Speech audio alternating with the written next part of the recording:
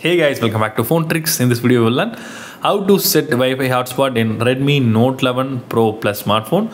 Without further ado, let's get started. First of all, we need to open settings, then click connection and sharing, then choose portable hotspot. Then we can enable the portable hotspot from here. So if you want to change the settings of the portable hotspot, you need to click setup portable hotspot.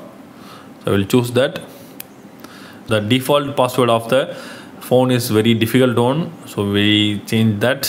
So I will choose 1 2 3 4 5 6 7 8.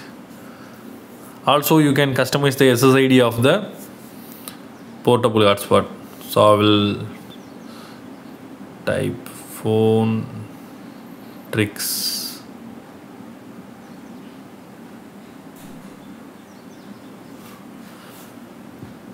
Then click the tick icon. Now we enable the portable hotspot. So that's all guys. I hope this video is very useful to you. If you like this video, hit thumbs up and do subscribe our channel for more interesting videos. Thank you.